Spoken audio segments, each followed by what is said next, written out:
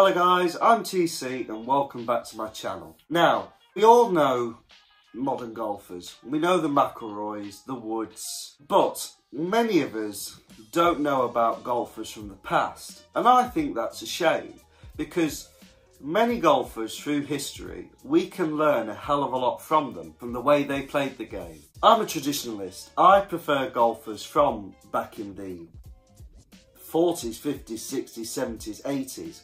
Because they were all so different. I think guys today are a bit sort of robotic and they all look near enough the same. They all dress quite similarly, they all talk in a similar way. This is the start of a series.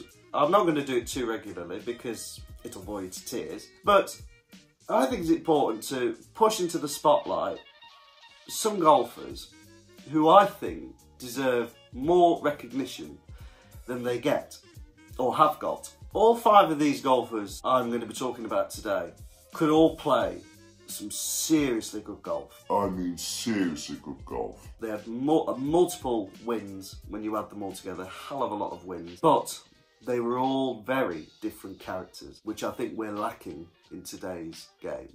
Right, let's stop mucking about and let's go on with this list. Right, so at number 5 we have Tommy Bolt. Now, Tommy Bolt was an American golfer. He was born in 1916 and he died at the age of 92 in 2008. Tommy Bolt didn't join the PGA Tour until he was in his 30s. Now, that's important to note because even though he joined late, he still went on to win 15 PGA Tour titles. 15! Voice break.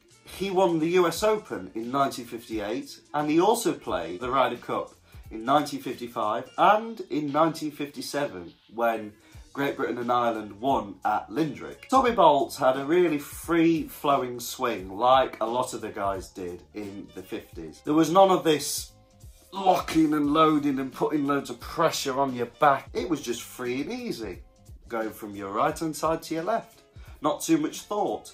Unfortunately for Tommy, he really could play, but his on-course antics came to the forefront. If you think that John Daly or Sergio Garcia gets passionate or irate on the golf course, neither of them could hold a candle to Tommy Bolt. He got the nickname Terrible Tommy because of his on-course antics. He would throw clubs, he would snap clubs in half over his knee, which was really unusual for the time. If you think about it, back in the day, the traditionalists were looking on in horror at some of the stuff that Tommy was doing. And because of his behaviour, the PGA brought in the rules to prohibit golfers from behaving in such a manner. He went on to say that a lot of these things that he did was to distract people from his game, to bring a bit of liveliness. But unfortunately, because of his behaviour, many have forgotten just how good a golfer he was.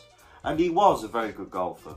To win 15 times on the PGA Tour when you didn't join until you're in your 30s, that is some talent. Terrible Tommy, you really could play and you deserve the number 5 spot on this list. At number 4, surprisingly, we've got another American. I'm not the biggest fan of most American golfers. I might do another video on that. But this guy, I think, deserves a big mention. And this guy was called Ed Fergal. Ed Fergal was born in 1917 and he died in 1997 at the age of 79. Now, what's important to say about Ed is that when he was 12 years old, he had an accident. He fell off a set of parallel bars and he badly injured his left elbow. He had numerous surgeries on this elbow, but it never properly healed. So his arm became 25 centimetres shorter than his right arm. Now, many guys would look at that and think, well, your golf chances are over.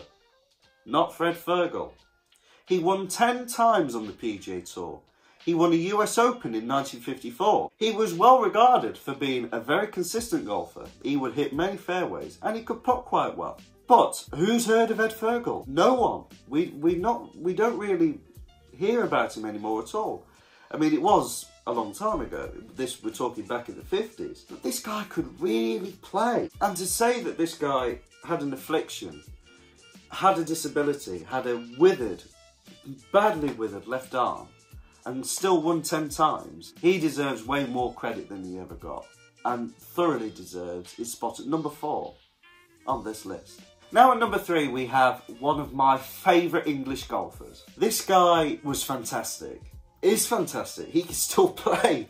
This guy's 85 now, and he is Neil Coles. Now, who's heard of Neil Coles? Very few people know of Neil Coles now. He won 50 times. 50! He played in 8 Ryder Cup matches between 1961 and 77. The longevity of Neil Coles' career is probably the most important thing to say about him. He won his first tournament in 1956, and he won his last in 2002 at the age of 67 on the European Seniors Tour. That is unbelievable golf. Unbelievable longevity. But I think what's important to say is that we don't really know much about Neil Coles because he had a horrific fear of flying. He did get some credit in being given a Member of the British Empire Award, but he really hasn't got anything near the credit that he deserves. And many of you guys won't have heard of him, but he sure as hell deserves the spot at number 3 on this list. Now at number 2, we have one of my favourite swings in the whole of golf. Probably one of the most free and easy actions you will ever see, and that is from Mr. Julius Boros. This guy was a seriously good golfer. He won 3 majors. He won the PGA Championship in 1968 when he was 48 years old. 48 and he won a major. And who remembers? Very few people. That's unbelievable going. He won the US Open twice in 1952 and 1963 at the age of 43. He didn't turn professional until he was 29 and he still won 25 times. Now that is some going. And the ball just getting in the way of this beautiful looking, nice and easy swing. But what a golfer. To win a major at 48, I mean, we all know about Jack Nicklaus in 1986 winning the Masters at the age of 46, winning the PGA Championship at 48, and nobody's heard of him. I think that's a tragedy. He was born in 1920 and he died in 1994 at the age of 74. And at number 1, probably one of the most underrated golfers in history, without doubt, and that is the South African Mr. Bobby Locke. Bobby was born in 1917 and he died in 1987 at the age of 69. This guy didn't win 1 Open. He didn't win 2 Opens. He won 4 Open Championships in 1949, 1950, 1952 and 1957. He won 74 times in his career on a range of tours, on the PGA Tour, on the South African Tour, on the Sunshine Tour. He coined probably one of the most famous phrases in golf. You drive for show, you putt for dough. And in terms of putting ability, this guy was the master. He had probably the most bizarre technique, and I'm going to show you now. Now, Bobby Locke would set up like this. You see, way to the right. He would set the ball on the toe of the putter, like this, and he would come in as such. I've hit the camera. Probably the most bizarre putting style there's ever been in golf. And like that sort of striking, it would stop there, similar to my sort of style, knock and stop. But he could really putt very well. He had a massive hook as well that he had to cope with. How familiar. He could really play. And people don't know enough about Bobby Locke. He is not given anything like enough credit for the golf he could play. And that's why I wanted to tell you a bit about the man. He's one of my favourite golfers, I think. He's way before my... People always say this to me. Why are you so bothered about people from before you were born? They're an alternative. They're so different to the way the game is played now. There's so much of a focus on technique and your swing looking nice. A focus on using the core muscles. That doesn't work for me. The golf swing should be free and easy, and it should be something you can repeat forever. All of these guys could do that. They had that sort of golf swing. Bobby Locke played in the Open for years and years and years. Max Faulkner and Bobby Locke were paired together, 2 past champions.